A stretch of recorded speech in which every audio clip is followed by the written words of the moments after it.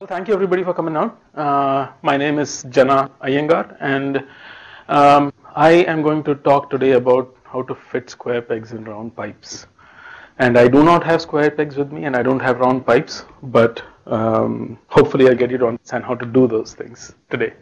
Well, so this talk is really about a project called Minion, and this is joint work with Brian Ford at Yale and a number of other folks at Yale and Franklin and Marshall College, which, by the way, is a small liberal arts college in Lancaster, Pennsylvania. And I hope you can. I am half Amish, if you couldn't tell. I'm not. I'm not. The half that loves technology. So, so this is joint work, and we. I'll start the talk by going into what happened a long time ago, and some of you were actually around when this happened. So a long time ago, TCP used to be, and in some ways it still is, was built at least as the internet workhorse. This was a reliable, ordered connection-oriented byte stream, and it also had flow control.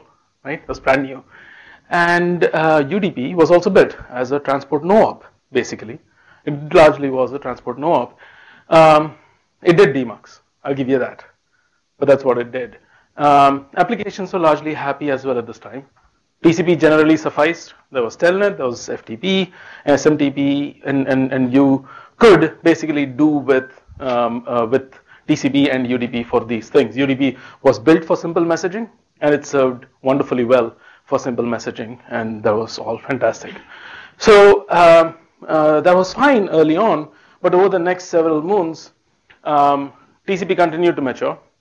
As you would have expected, it was the internet workhorse, and it continued to mature with new things getting added. Congestion control came in, ECN and AQM came in, and now we have MPTCP for multiple network interfaces. So all of these things that keep coming into TCP, and UDP remained a no-op, because you really can't do very much with a no-op. It's a no-op, right? So even with this, however, changes coming in TCP, modern apps found these services insufficient. We have real-time audio and video communication, which many of you are familiar with the problems that they have with TCP, and there's multimedia streaming. There was the web, which had trouble with TCP early in the day as well, and so we had all of these issues, and we built new transports in response. The networking community went out and said, you know, we need to do next generation things for these next generation applications that are coming out, and we'd like to build these. And so we started building them, and we did. We built SCTP. RSC 4960 came out, well, 2960 came out in 2000, the year 2000. And it gave multi-streaming, message boundaries, multi-homing, so you could do multipath. It gave partial reliability, so you could do fun things with audio and video where you could cancel transmissions and so on. And it had congestion control built in quite a neat way. And then we went out and built DCCP, which was basically UDP with congestion control. That was the goal, right? And this was supposed to be for audio video streams, for media streams. And so we did all of these things. And then we also had some research proposals for the transport, SST, partial order, POC, and then beep. Anybody here remember or know beep? Yeah, well, I'm classifying it as a transport, and if you want to argue with me on that, I will. But we built beep. We built all of these different transports, and we tried to deploy them, but the internet remained loyal, like completely loyal. Only TCP and UDP got through middle boxes. And we couldn't really do very much with this, right? Sometimes only TCP got through middle boxes, and often only to port 80 or 443. Right? These are the only ones which remain sort of open, so to speak. And new transports rarely ever got through. And even now, it's the case that new transports rarely get through. SCTP and DCCP are still not supported mostly by middle boxes, and it's almost impossible to build and deploy a brand new transport right on top of IP. And this remains the case for us, right? So how deep does this loyalty run? What are we talking about when we talk about middle boxes? So the first middle box that we talk about is basically a NAT, right? Let me see if I have this thing with me. This is a NAT. And that's, I mean, the reason I'm doing that is more than just for comic effect, is to drive home the point that these are incredibly pervasive, right? When we're talking about middle boxes as something somewhere in the middle, it's not really, it's all over the place.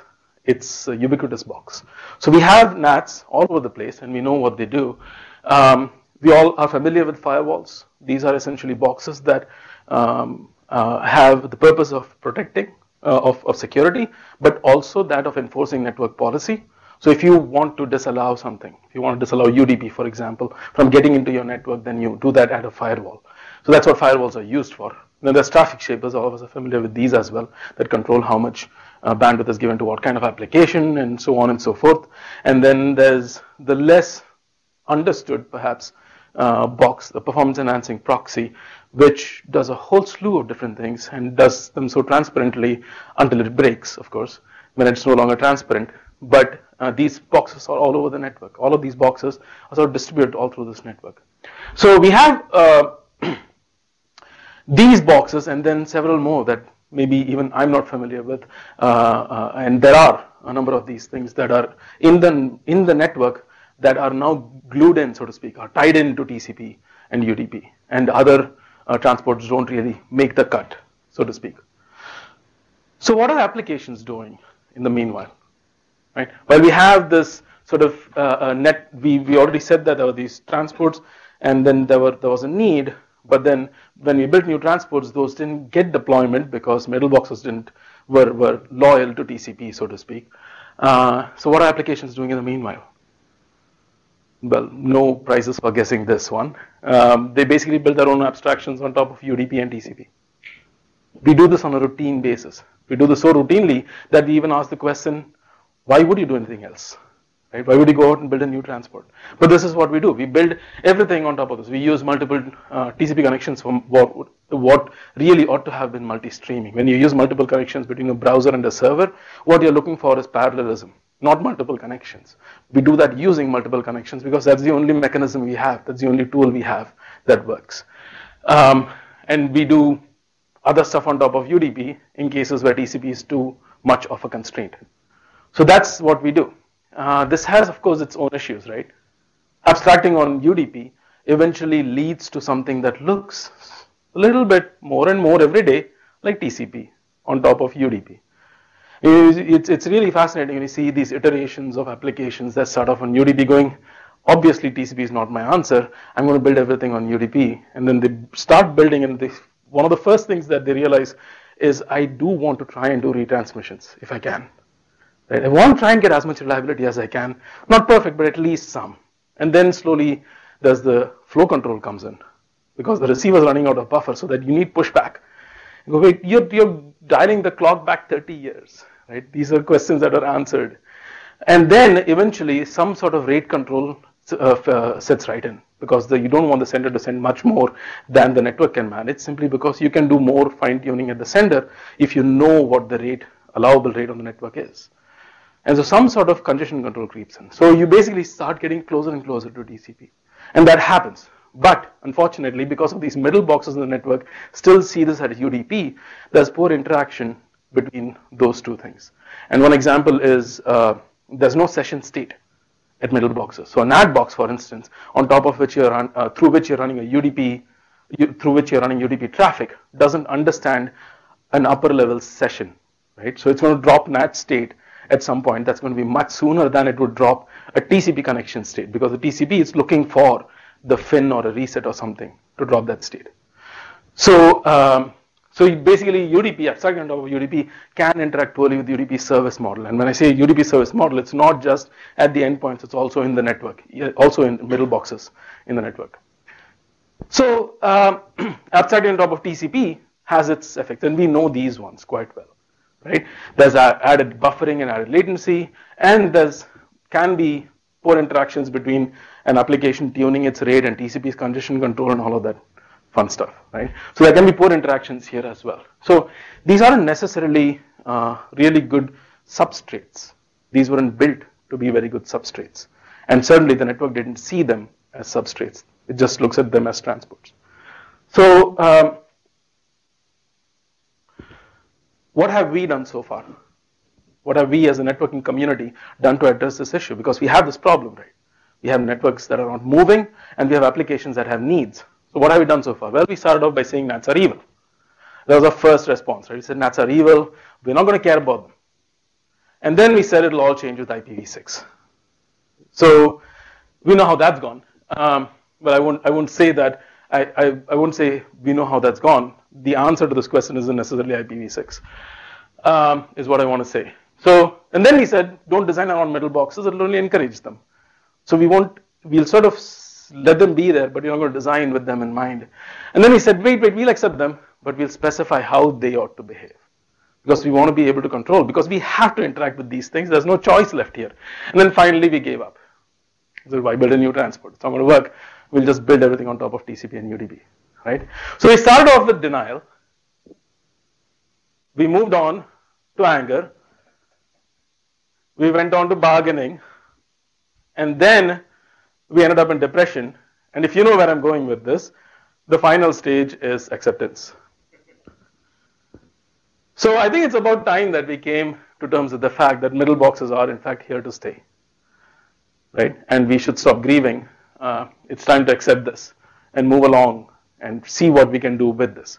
So here are here's one big new design assumption for end-to-end services that we need to make, which is that new end-to-end services cannot require changes to middle boxes to get deployed. So if I'm building a new end-to-end service, I can't wait for middle boxes to do something before I see deployment. That's not really going to happen. A consequence of this is that new end-to-end services must appear as legacy protocols on the wire. So that anything that we build that's new should get through the network as it is. That's a consequence of this assumption. And I'm going to run with this because this is what I think we need to come to terms with. So this is, it's not an accident that people had difficulty, or people still have, folks in the networking community still have trouble coming to terms with middle boxes. It's because we didn't put them in there in the first place. We have a network, we built a network that was supposed to be open, and there are these boxes that are sort of come into play in the network and are starting to control in some ways what I would call the architecture of the internet. These are what I'm calling now accidental control points, right? These middle boxes have started to control the architecture, but they're doing so accidentally. So to give you a sense for what the networking community how the networking community came at this, it's instructive to go back to this RFC. If you've not seen this before, it's the NAT RFC, RFC 1641 from 1994. And I'll read this loud because I think this is worth it. The two most compelling problems facing the IP internet are IP address depletion and scaling and routing. Until the long-term solutions are ready, an easy way to hold down the demand for IP addresses is through address reuse. And this was at the time, the crushing issue was address, the expected running out of addresses, and NAT was a mechanism to allow us to extend that time frame, right? The fun part of this comes in the conclusion of this document. NAT has several negative characteristics that may make it inappropriate as a long-term solution, and get this, may make it inappropriate even as a short-term solution. They knew this. They knew that this was a problem. And we all knew that this was, and the stunning thing is that when you look at the document, in the conclusions, there are a list of things that can go bad with NATs, that can go wrong when you have NATs in the network. And the last item there is things will break, FTP or something like that, FTP, SNMP, you name it. It basically says that in the RFC for NAT, right? So we knew this, and yet we went with this because it was a pressing issue. And sometimes it's not just the issue that drives deployment, it's a number of other organic factors that we can't control anymore. And it's something that we need to sort of come to terms with. So our idea is to say, well, this is the state of affairs as it is. We've had NATs, we put in NATs in early in the mid-90s as a stopgap solution, knowing that maybe it wasn't good even for that, but we still have it. This is just NATs, right? This is just NATs. Number of boxes in the network didn't even come up by design. They just came up organically. So we came up with this idea, and I'm going to describe it now. This is the Minion suite, which is basically, as we call it, a packet pack horse for deploying new transports. And I'll split this, I'll break this down in a moment. What we basically try to do in Minion is we use legacy protocols like TCP, TLS, but we use them as a substrate. We use them as a basis on which we can build new services, so that we can build new services that applications want. So we are trying to do the same thing, or not the same thing. We're trying to use existing transport protocols as a basis on which we can build new services that applications want. When I say protocols, what I'm talking about here is the wire format. And when I say the wire format, what I mean is not just the headers, but also the state machine. Because there are machines, there are devices in the network which track the state machine of a TCP connection, for example. For instance, there are intrusion detection modules or boxes that actually track the state machine and look to see whether a retransmission is the same as a transmission, and so on and so forth. So that's pretty crazy, but it's there. And so when I say we use legacy protocol, we constrain ourselves to using the wire format and the state machine, but we try to change everything else. So that's our overall Minion suite thing. And so main goals here are to see how far can we stretch the TCP wire format, right? So the constraint here is that we have devices in the network which are tied down to the wire format of the TCP protocol. They expect to see TCP on the wire. So say, well, let's give them TCP on the wire and let's see what else we can do at the ends with the TCP wire format, right? If we can open it up at the ends, we at least we want to try and see how far we can open it up at the endpoints. So that was our main goal, and our sub goal was to say, well, TCP is becoming increasingly a substrate. It is something that's being used as a substrate. Let's just make it a good substrate, right? And the big one here was to try and eliminate latency in the protocol itself. So not in the protocol, but in common protocol implementations, or at least the way people see the TCP service model. That's what we wanted to go after. So a big constraint for us was to ensure incremental deployability. We wanted to try and keep incremental deployability as a goal, because again, we were trying to get over the problem of not being able to deploy new transport services. It wouldn't help if we came up with a solution that also had trouble getting deployed, significant trouble anyways. So our constraint was this, was to try and get incremental deployability in. And so to explain Minion, which I will in a moment, in a snapshot, we had a paper at NSDI this year at the NSDI conference, and one of the anonymous reviewers said a couple of things which fit quite nicely, so I have them here. It said, it's a reasonably performing solution to what is sadly a real practical problem. And they also said that Minion accepts the new narrow waist as TCP and shows that with enough, this I love, devious thought, one can manage to implement functionality at cross purposes with TCP on top of it. So we've sort of tried to do that. So I mean, what I want to say is that we've tried to do this. Well, here's something that's interesting. This was on the review. This was a strength. That was a weakness. I'll let you figure out where they should fall. I mean, I buy that. I understand why that's a weakness, but that's actually pretty precisely what we do. So here's the rest of the talk. I'm going to start with an overview of Minion. I'm going to talk about UTCP and UCOBs, which basically give us unordered delivery in TCP, and make a datagram service look like a TCP stream on the wire. That's our goal. If you can achieve that, you can build stuff on top of the datagram service.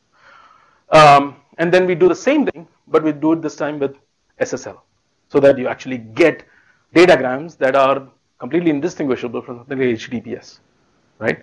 And you get another datagram service, so you can build stuff on top of it. So, and then I'll talk about our implementation and impact on real applications. Real applications in quotes, because we built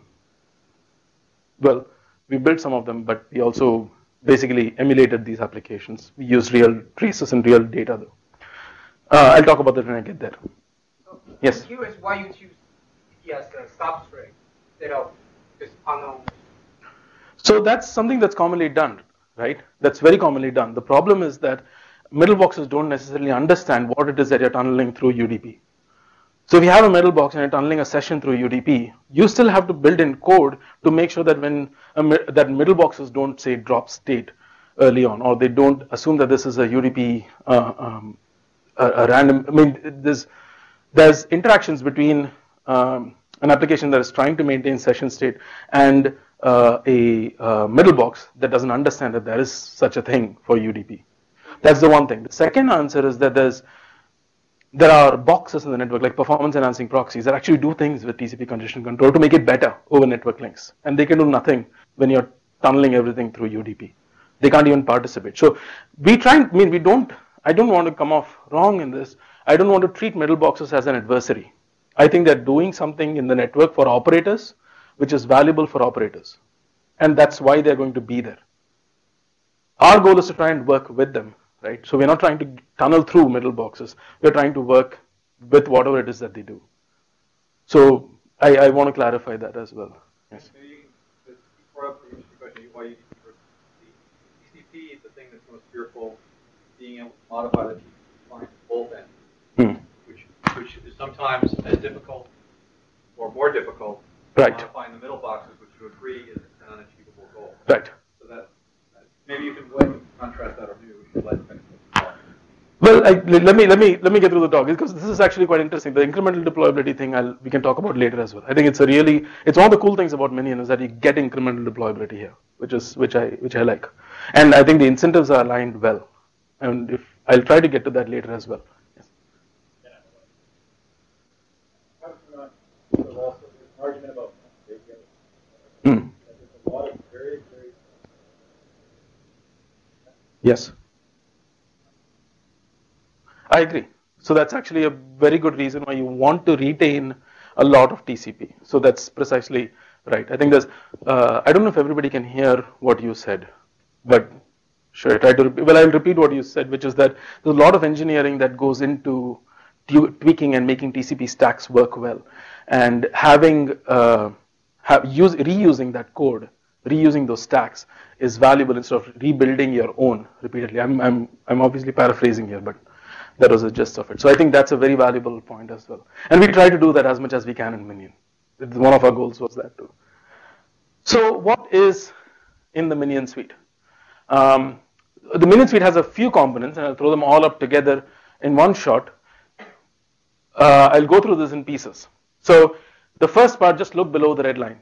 And if I wasn't half Amish, this would be animated. See, there's my evidence. Is it okay to take pot shots like that? So under the red line, there's the kernel. That's our kernel space, right? And we have TCP in here, UDP implementations, and other transport protocol implementations which live in the kernel typically. We extend TCP here, and we extend it to be something called UTCP. I'll get to that in a moment. But that's an optional Minion extension to TCP.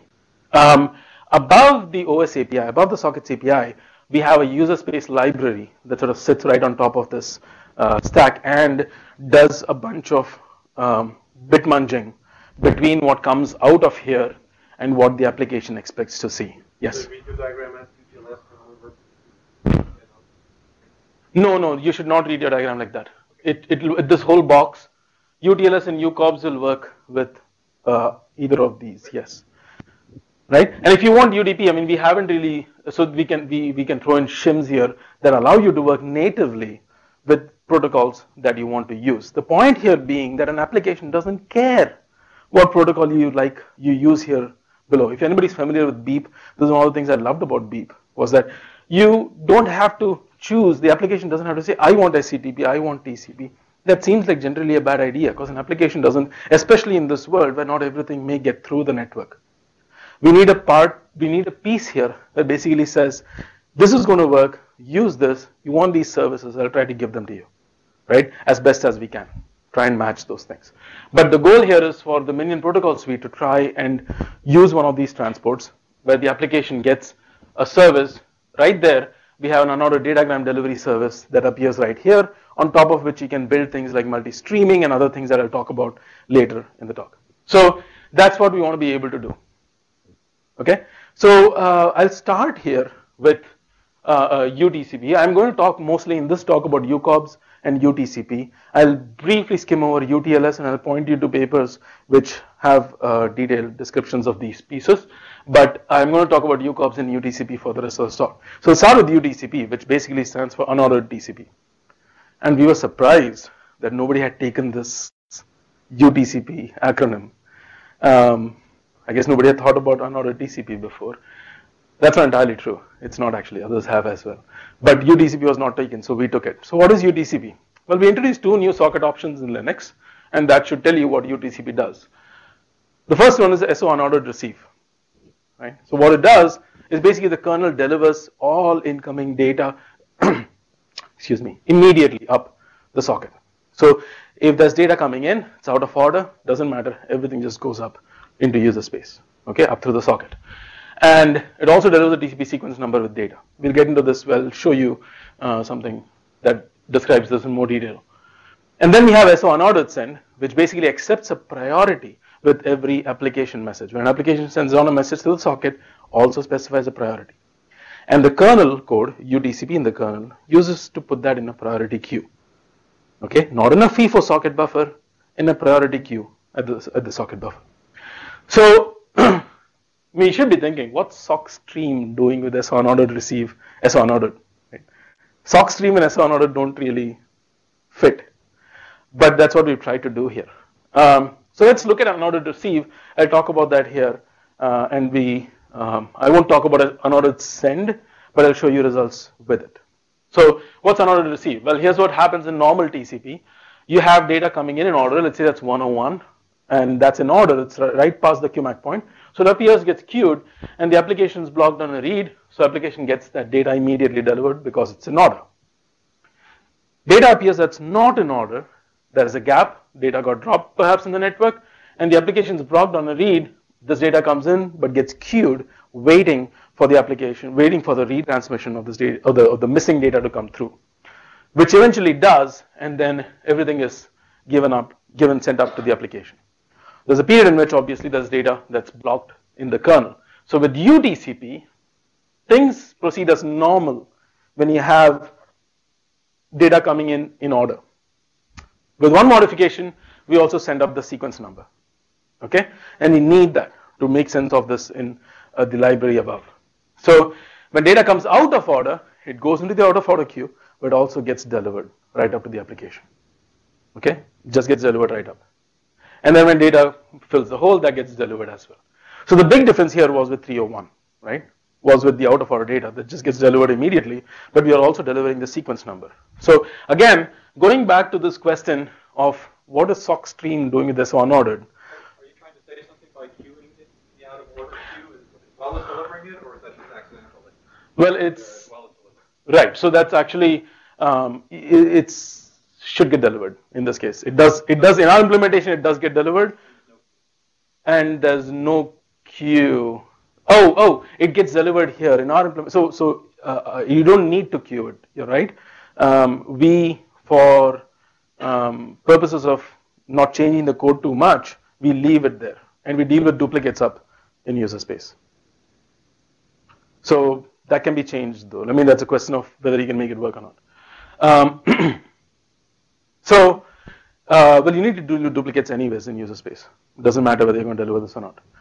So SO unordered and sock stream.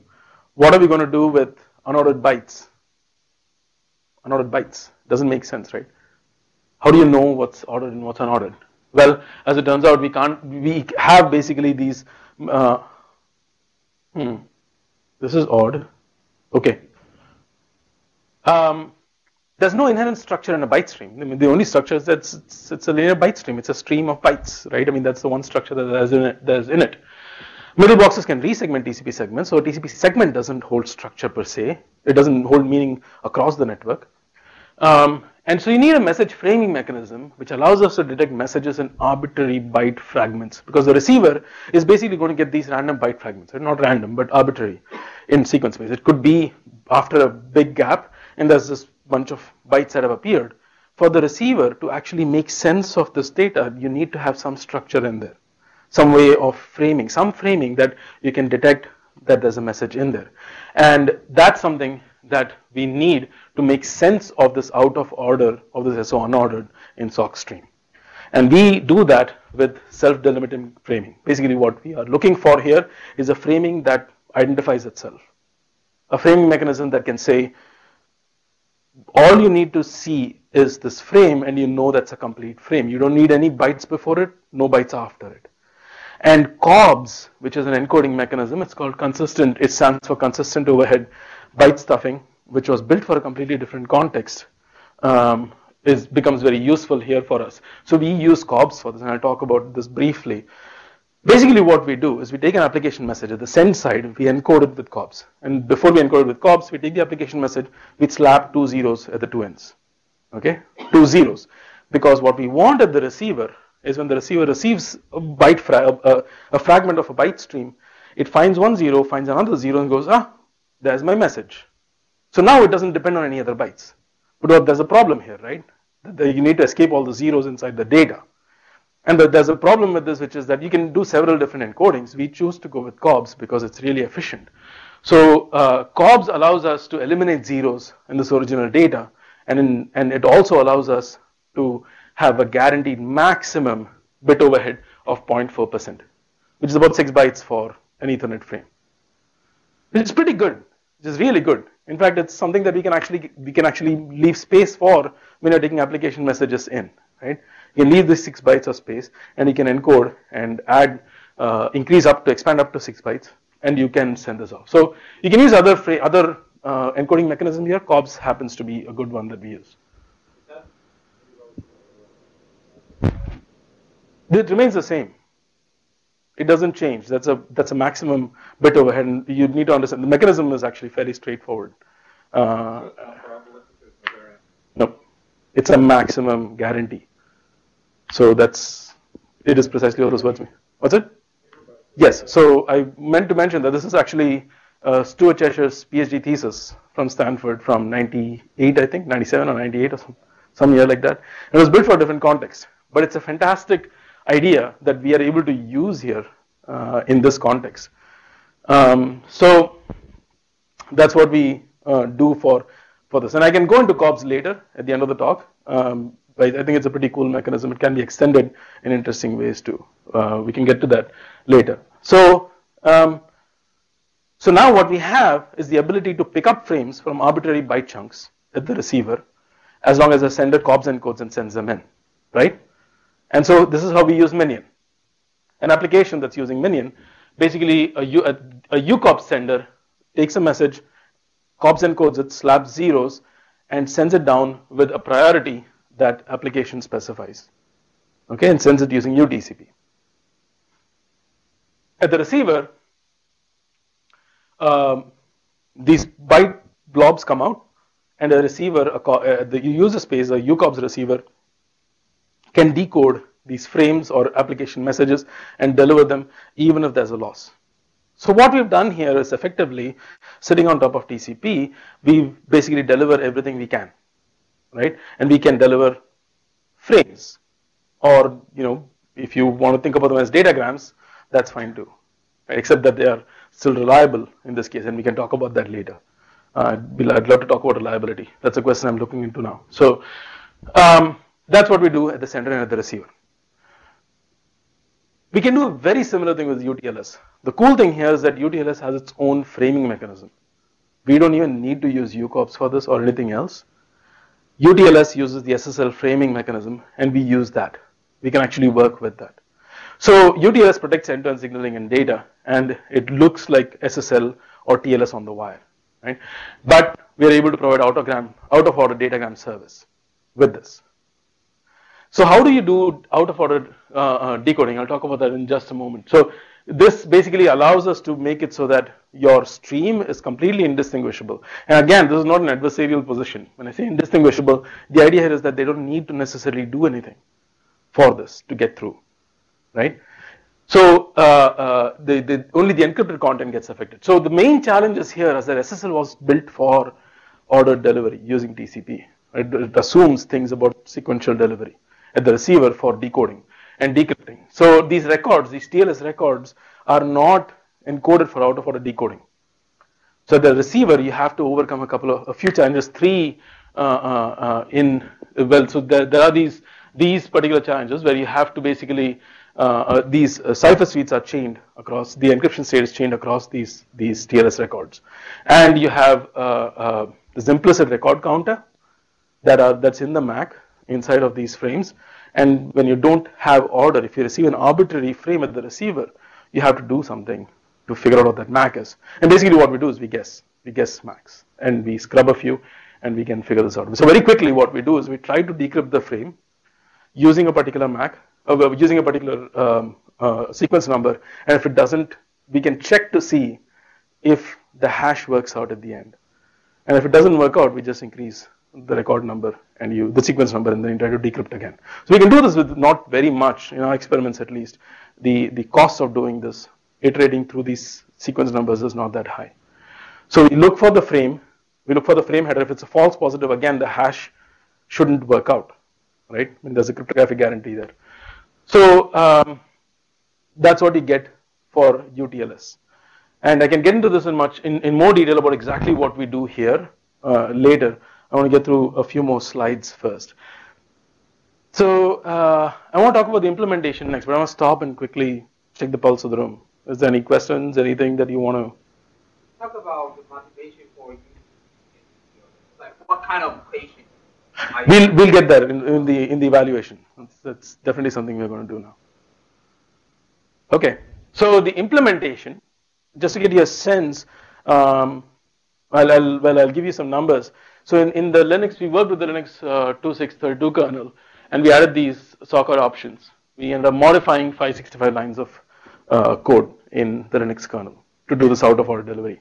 Basically what we did was that, I don't remember the data structures now, but on the receive side, when data went into the out of order queue, we also sent it up to the receiver. That's what we did, right? So that it was easier for us to not have to not enqueue it and have to deal with whatever complications that causes later. But of course, in a clean implementation, you might want to do that. No, we did not even touch that. So this is purely in the upper space of TCP. If you want to divide TCP into two parts.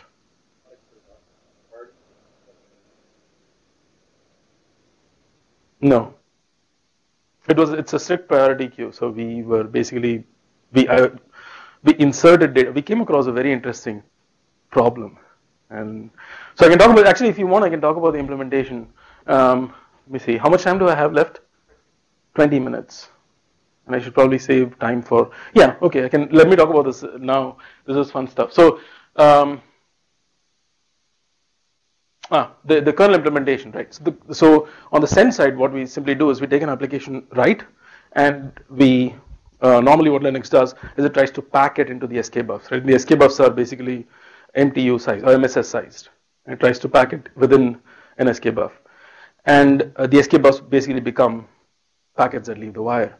What we did was we took the message and we said this message is an entire SK buff. And we are going to delimit the message by saying this is where an SK buff boundary will appear. And we added some metadata to the SK buff so that it could tell us what the priority was for each SK buff.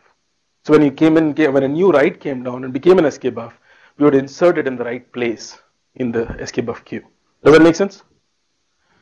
One of the problems is that the Linux does congestion control in SK buffs. This is fun stuff. So when you have small messages coming through, suddenly your TCP throughput is down on the floor, right?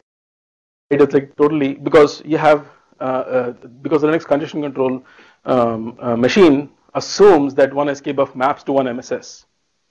And when you have small application message writes that are coming down, that's not the case in our modification. So I think the right solution to that is to change the Linux implementation to byte congestion control. And if anybody who's going to watch this video later or is now listening to it and wants to do this, go for it. It's a good idea.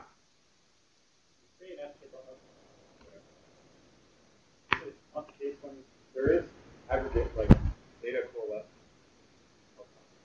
Yes. That's correct. But then they don't all. The problem is that so let's think about it like this, right? When you have a serial, when you have a FIFO queue, and data is coming down from the application, even if it's small writes, they all get coalesced back to back to back to back. But if I send down 5 packets with 5 different priorities, they're not going to get coalesced anymore, because one of them comes up. Let's say the application says, here's a message, the priority is 5, where 5 is low priority and 1 is high, right? So 5 comes into the queue. Then down comes 4, goes ahead of this and gets stuck up here, and then 3 gets stuck in front of it. So yes, you can try and coalesce within priorities. So if I have a number of application writes that are coming down that are of the same priority, you can coalesce them, and we do that. But when there are different priorities, you can't coalesce them.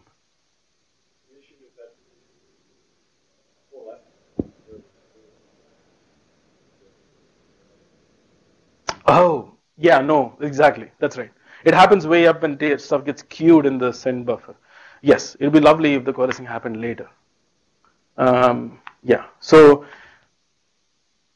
we have to. I mean, that's something that can be fixed. It's not a fundamental problem. It can definitely be fixed. It's just something we encountered. So I wanted to share that because you're asking about the implementation. So that's what we modified this here, and the user space library, as it turns out, is basically 732 lines of code for UCOBs, and that can be reduced, or at least it can be made tighter. And then we modified 586 lines of code in UTLS, in OpenSSL to implement UTLS. So there's not a lot of, you have to see that there's not a lot of code. And here's what I want you to compare this to. Compare this to a brand new transport protocol. Okay, and that's the comparison you ought to be making, because you're sort of going there. Yes.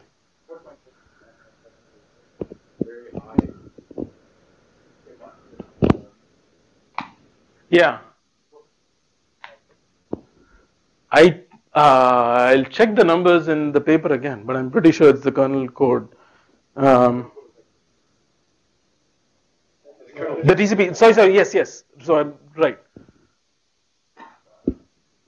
Yeah, so it's right. I believe so. I mean, I'm not going to. So I have to go back to the paper to see what exactly. But yeah, it has to be part of the because we compared against other transport protocols ultimately. So it doesn't necessarily make sense to take the entire kernel code, but only the TCP code. Right. Yes, I should know that. Okay. So I want to show you a few results. Excuse me. One of them is just to show you that Minion actually, or UTCP, does what it does, what I say it should do, that the implementation does what I said it should do. And what would we expect to see is something that you should think about. At the receiver, we want data to not be held back when there's a loss, right? And that's what we see. So on the y-axis here, you're seeing app message sequence number. At the receiver, we have these app messages, which are basically TLV encoded frames just for this experiment. And we have just sort of time on the x-axis here. Okay, now these values really don't matter. This is a functionality graph. So what you're seeing here with the green is TCP behavior. When there's a loss, there's this long pause, and then there's this bursty delivery that happens at the receiver. As you can see here, for example, right here there's a pause, and all of these X's tell you when data packet delivery happens or message delivery happens up to the application. And with UTCP, you can see this really nice sort of, the slope is maintained, and then data gets retransmitted and is delivered, and then we continue on with data that we hadn't received before, right? And you'll see these dips with UTCP in sequence number because older data just came through now. With TCP, you'll never see that. You'll never see a downward dip in sequence number, right? Because it's always in order delivery. So it seems to be working. And this is to show you what the send side can achieve. So this is basically with application message priorities at the send side, where we are using a priority queue in kernel. And the experiment here is the completely artificial experiments just to show functionality, but it's very instructive. The application here sends every 100th message with a higher priority than the rest of the 99 messages. So 99 messages with low priority, there's just 2 priorities in this queue, and then the 100th message is high priority. Okay, and the network here has a 60 millisecond round trip time and has 0.5% loss, which is which is what we used here for this experiment. And here's what I want you to see in this messy sort of crowded graph. We try to do the same thing, low priority and high priority, the application. This is an application that's using either TCP or UTCP. It doesn't matter which one, right? It's COBS encoding, and underneath it can be TCP or UTCP. We compared the two, basically. With TCP, what you would expect to see is that high and low priority doesn't mean anything because TCP doesn't respect those things, right? It doesn't mean anything for TCP per se. Everything is FIFO. You send down a message, it gets to the back of the queue, and that's all you can expect. So with TCP, both low and high priority traffic, which in this case are the red and green curves, basically run with each other. And with the UTCP case, you would expect the low priority traffic, which is the bulk of the data, to sort of run with them as well, which it does. But what you get with UTCP is this really nice low latency curve for the high priority traffic. And this was partially expected, but mostly took me by surprise. It took me by surprise it was so low. It was much lower than the rest of it. And one of the reasons why it actually ends up being so low is that this works beautifully with TCP. I'll explain this. What I'm trying to say here is that TCP is an engine that works well when there's a lot of data in it, right? So the low priority traffic is sort of keeping this engine running. When high priority traffic comes in, it hits the head of the send queue, and there's probably an ACK just coming in and immediately leaves and reaches the receiver, not blocked anywhere at the receiver, gets delivered up immediately. So you get this really nice effect. And if it's lost in the network, this is the best part. If it gets dropped in the network, the subsequent low priority data will allow TCP to recover that with a fast retransmission.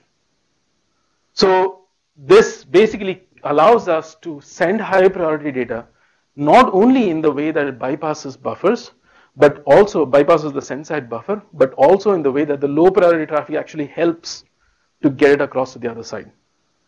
And I think that's that was something that I hadn't thought about, but that came through. Yes.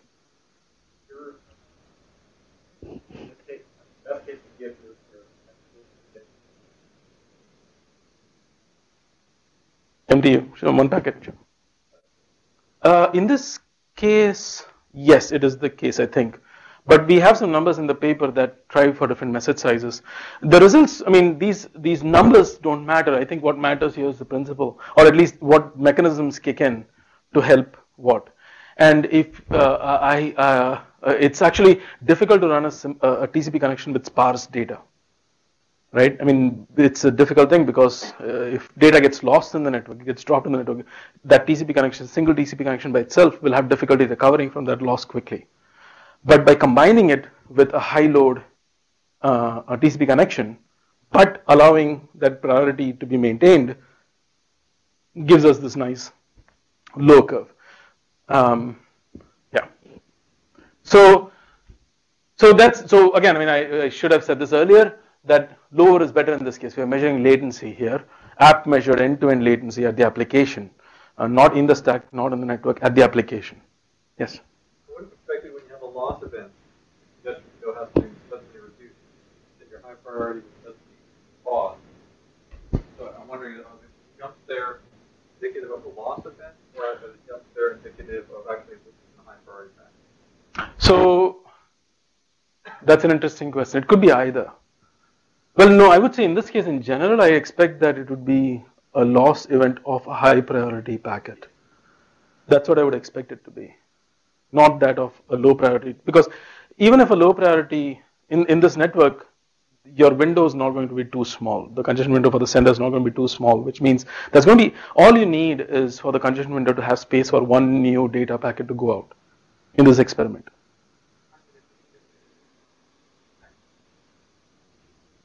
Right here? Yeah, it's definitely not red. Well, it could be a timeout. I don't want to speculate at this point. I mean, I actually have to look at the data. Do you want to? Yeah, Matt. What's it? Yes. Yeah. So, I mean, you probably will see more timeouts here than you. That's what I was saying. Yeah. You probably got timeouts from that. You could have gotten timeouts from that. Yes.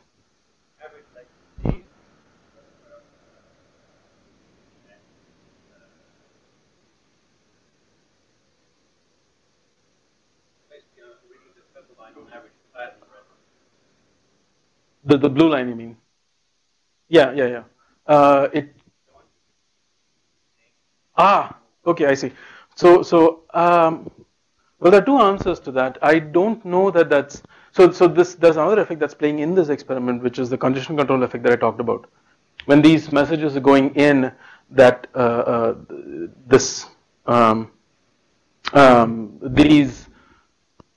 overall throughput here was a little lower. We fixed that later, but then this was from an earlier iteration of the implementation. These are different experiments. So I don't know that, and this is just a time slice from two different experiments with no statistical importance at this point, except that we see these trends. So it's a little hard for me to talk about it that way. All right, just a couple more results. Well, before we get into the rest of the results, you said somebody said what applications do care about this, right? So the first thing I'd say is that you get some instant karma for building Minion. The instant karma is that it can work immediately with interactive streaming, with video conferencing, with better web browsing. You can get parallel HTTP requests. I'll talk about that in a moment. I'll show you some results from that. And this is a really cool one, which is that you can use Minion tunnels instead of SSL, standard TCP SSL tunnels, because it closer replicates what the network looks like than a TCP channel does.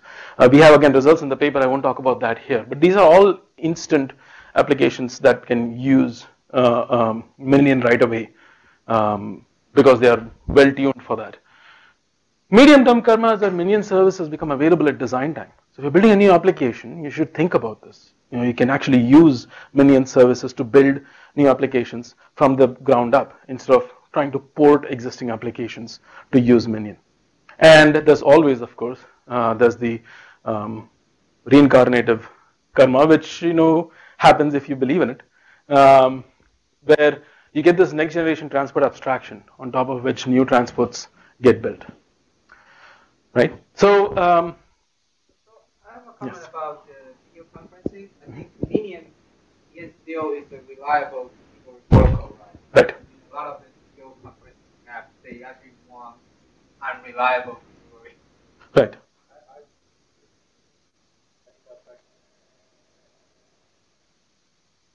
Video compression gets better.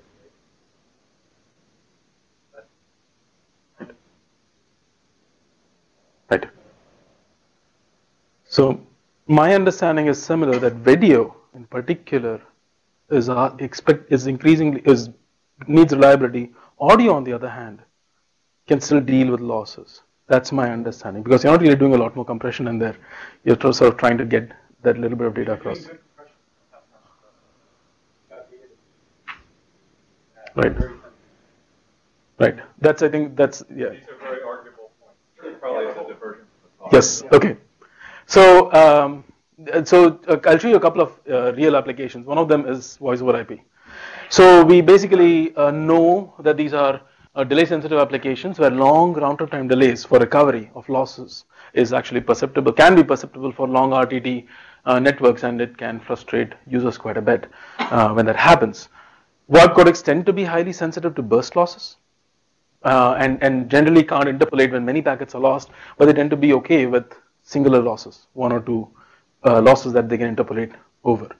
So we built this into applications, into a VoIP application. We used a real voice file to, and we figured out, we made it run over TCP as well as UDP and over Minion. And there's a setup. What you're seeing here is basically burst length, because that's what matters in many of these cases. Burst length from the application's point of view of losses, and the fraction of frames that were lost all in all. And UDP is way up there to the left, so left is good, right? Because smaller your burst length, smaller every loss incident, if it's smaller in burst size, the better the codec works. So more to the left is better, more to the left and top is better. So UDP does the best in terms of burst length, because you don't get, typically in this case at least, you don't get burst losses, huge burst losses. TCP does quite poorly, And the reason it does poorly is because, not because these many burst packets are lost in the network, it's because they don't get delivered to the application by playout time. They're all queued in the receive buffer waiting for a loss recovery to happen. And when they get delivered, they're all wasted, or they're mostly all useless. And Minion gets over that hurdle. Right? Minion basically delivers everything up, so a codec can interpolate over those individual losses and can use the rest of the data that otherwise TCP would have held in the kernel. That's an interesting result with your observation that actually the compression and everything. And Right. the question I have here is, yes, you will get out of order delivery, but you Sure. might not be able to do anything about it. Right. So in a case where you need reliable ordered delivery, Minion is not the right answer. I mean, TCP is still your best answer at that point. But in the case where you can actually use unordered data and do stuff with it, like in this case we did, it's useful. That's what I would say. I mean, Minion is not the answer to all questions, right? This is all an example of a lost, deliberately lost protocol over the one lost going. That's what's saying. It's basically saying all about deliberately lost. deliberately lossy. Well, deliberately adapting to loss, living with it. That's sort of right. Yes. Yes. I mean, the point is that here, even if the retransmission can be received within the playout buffer, then it's still useful. That's where actually Minion wins over UDP, is that we get 100% delivery. Some of it may not be used because the delivery is still the same as TCP's, right? Yes. It's also about providing. Sure. It's not. Yes. So I want to show you one more result. I'm running out of time, and I don't want to keep this result from you because I think this is a valuable one as well. The other application we looked at was the web, and this is something that we weren't the first ones to discuss. Folks here have done this, worked on basically trying to build parallelism here, right? We have independent objects on web pages. TCP, you have this throughput versus parallelism trade-off, where when you put everything down the pipe, which is what you try to do with pipelining, is that you send multiple objects on the pipe, but there's head of line blocking because TCP imposes this ordering constraint. SCTP got over this by giving you multi-streaming, which was basically multiple logical channels within one whole connection. The reason you didn't want to break up the TCP connection across objects is because you'd have smaller objects and the overall performance would not be as good. TCP doesn't do very well with small objects, with small payloads. So you have this trade-off between parallelism and throughput, and we were able to build multi-streaming with Minion. Minion gives you unordered delivery. We were able to build partial order on top of it, which is what multi-streaming is. It's partial order. It's ordering within a stream, but order independent across streams within a whole connection. The whole connection ensures that you get congestion control, loss recovery, everything is aggregated across all the data. So you get the good effects of TCP, you take out the bad ordering constraint, and you can get multi-streaming, where we have a sender that breaks the data into chunks and adds a stream header and throws everything into UCOBs and sends it over UTCP. And so we avoid HOL blocking at the receiver across these streams. We don't really use sender-side priority in this one at all, but it's purely head of line blocking avoidance. And we tried this with a real workload.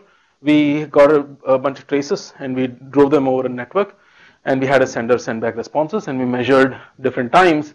And what you're going to see here are a number of graphs, but I'll describe them to you. The top three graphs here, so these are just divided by total page size. Okay, these are different page sizes on log scales. What you have here is, I'm sorry, these are on the x-axis you have a total page size, and there's a total number of requests per page, so total number of objects in the page. And you would expect to see more benefit as with Minion and multi-streaming as parallelism on a page increases, right? So you want to see better benefits like this way. And up there, those three graphs simply show that Minion doesn't outperform or doesn't underperform TCP in terms of throughput, because it is basically TCP in terms of throughput. But here, we measure the average time to first byte. It was a metric we thought might capture the idea of when does a user, what is user perceived latency. average time to first byte of each object on the page. And you see that overall, Minion generally tends to have lower user perceived latency at any rate, right? Because we are able to basically multiplex across these different streams. And this is something that's again not new. This is something that's been known, but the fact that now you can build it and make it look like TCP on the wire, we think is new. What do you think? So right, so without pipelining, when you're basically saying it's You have one connection per object. in this case one stream per object. That was the idea. You don't really need pipelining in the traditional sense. It's not back to back. So let me step back from that for a moment. What I'm trying to say here is that we could get the problem with HTTP 1.0, one of the big problems with HTTP 1.0 was that you had one connection per object. And they were doing that because that was perhaps the simplest thing to do, but it also gave maximum parallelism. We are able to achieve that kind of parallelism here. So you actually use more connections. No, it's more streams within the one connection. So we are able to create multiple logical channels within a TCP stream, within one TCP connection, such that no stream blocks any other stream. So they are independent, logically parallel within one TCP connection. Does that make sense? Well, I'm sort of confused. Yeah.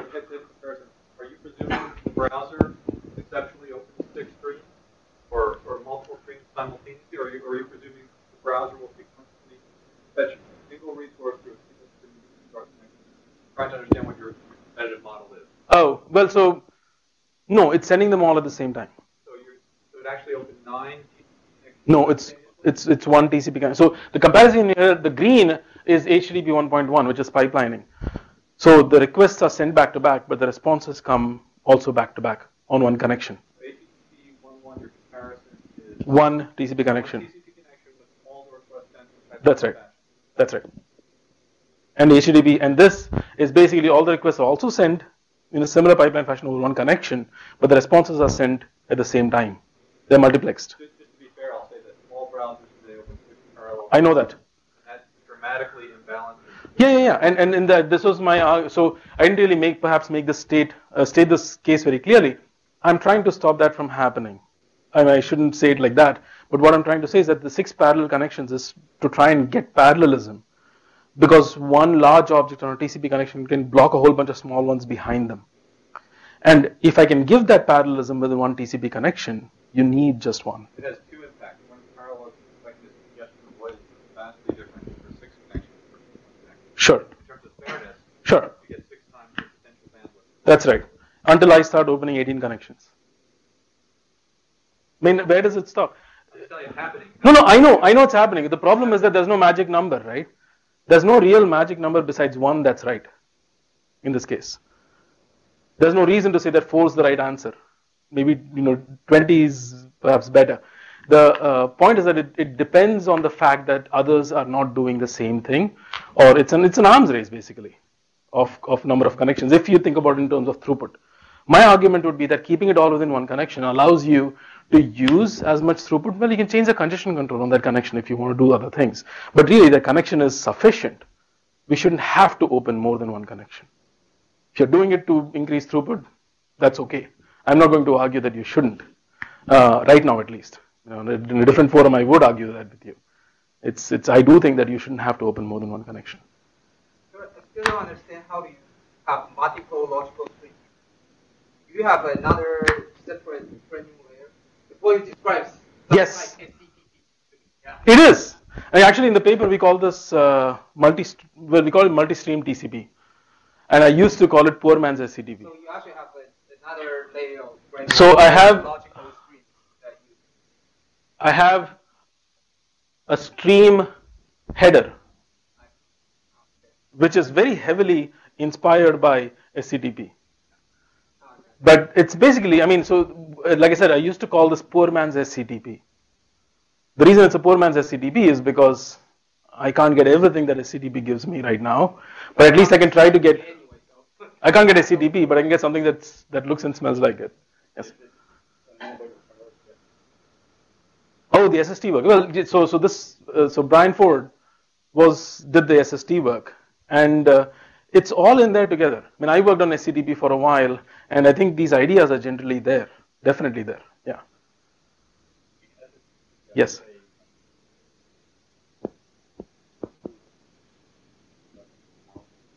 That's right. I mean, you could also, and you had dynamic streams. You could actually open streams on the fly. You could, and you could prioritize across them. And it had something really cool, which was receive side flow control per stream, which we can try and build on top of these things. So, yeah, very good.